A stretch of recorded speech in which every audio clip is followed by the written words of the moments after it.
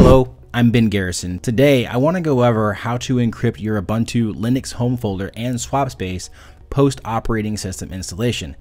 This won't achieve full disk encryption, and that can only be done during installation of the operating system, but this will at least encrypt some valuable data. If you already have Ubuntu installed without any encryption, then full disk encryption with LUKS or LUKS may not be an option. However, you can still encrypt your home directory and swap space without requiring a complete reinstallation of the operating system. Sometimes you need to be able to encrypt your home folder and not the entire disk. So say, for example, you want to place your home folder in an external device or a shared drive, and you want to have each home folder separately encrypted. I'm sure there's some other reasons or use cases for wanting to only encrypt your home folder and your swap space, but those are the ones that I can think of at the moment. In a separate tutorial and video, I did go over the steps on how to deploy full disk encryption on your Ubuntu desktop using LUKS or LUKS. And in practice, this is the recommended method to protect an Ubuntu device, since it encrypts the entire disk partition, including the swap space, and that will give you that full disk encryption. Now, being that this is a JumpCloud tutorial, I would be amiss without pointing out the fact that encryption is a process that could result in data loss on your machine.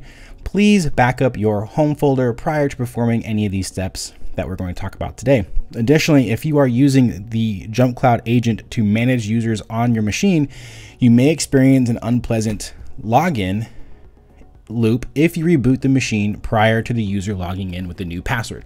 So just make sure that you are following these steps closely, so that way we don't get any problems.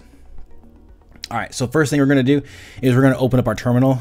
So open up terminal, and we have that open.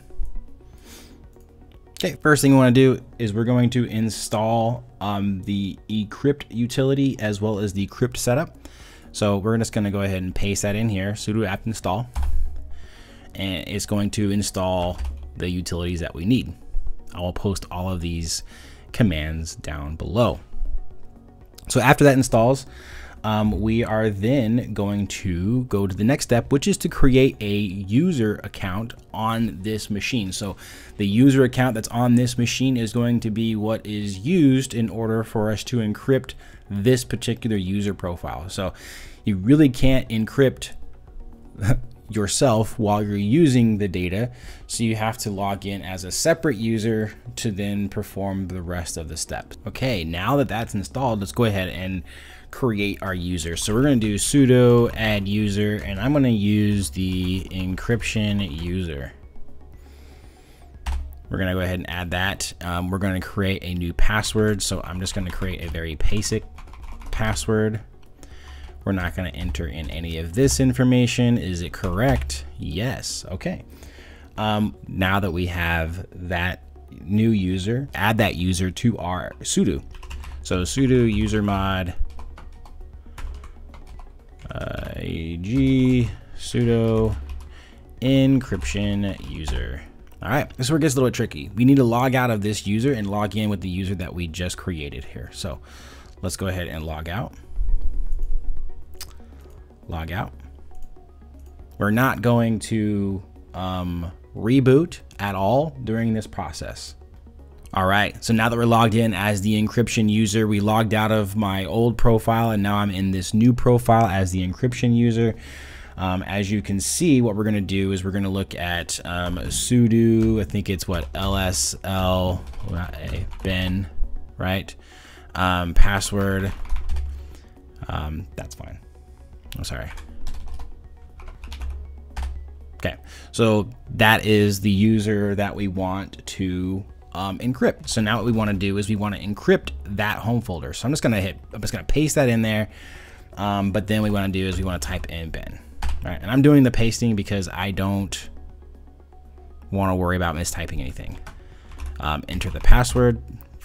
And okay, so that process for me took very, very little time because that user has nothing on or in their home folder, right? So right here, right now, do not restart your computer. Actually, it says right here The file encryption appears to be completed. However, you must log in immediately before the next reboot to complete the migration in big, bold text. So please, please, please do not reboot your computer. Okay. So now what we're going to do is we are going to confirm that everything was encrypted, and we are going to log back in with that user.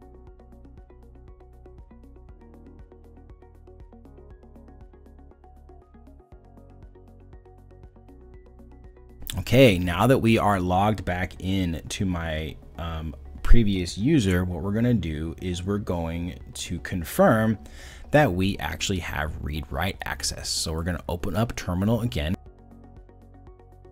Okay, and what we're going to do now is we're going to simply just create a file, and we're going to say this is a new file, just like that.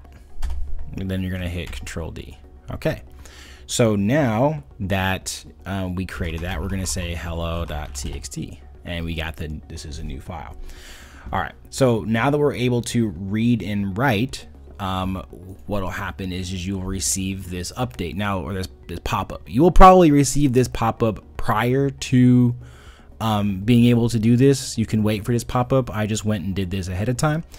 Being on a VM, sometimes this is a little delayed.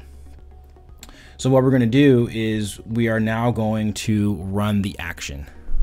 Okay, and we're going to enter your passphrase or your login.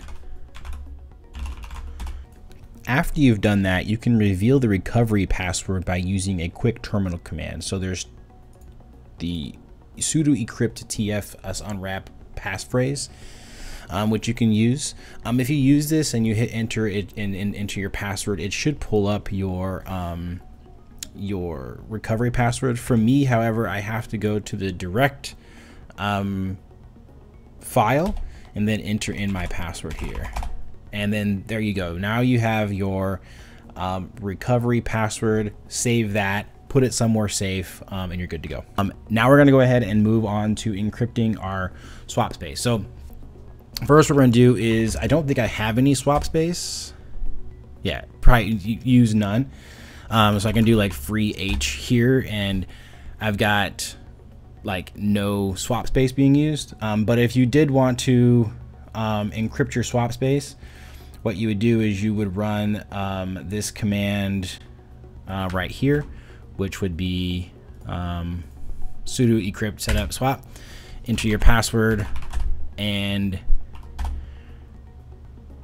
I have no swap space, so not a problem. So if you created a swap space and you had a swap space, then you can actually encrypt that, and you just run this command to be able to do that. So now that we've done that, what we want to do is we want to clean up our previous users, right? So we're gonna copy paste this in.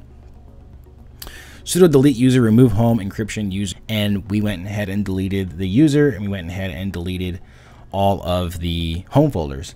We will also want to remove a temporary folder. If you notice, right, now you also want to clean up this folder right here. This is a temporary folder that it was created. It was a backup of the home folder for this user. So what we want to do is we want to clean that up a little bit, right? So we're just going to do sudo rm rf home bin dot there we go, and we'll enter that, and then we're done. And that's how you encrypt your home folder as well as your swap space on an Ubuntu operating system, and you are good to go. So I hope that has been helpful. I hope that would get you going in the right direction. And if you do like these kind of videos, please like and subscribe, and thanks so much. Have a good day. Please subscribe and check out more content from us.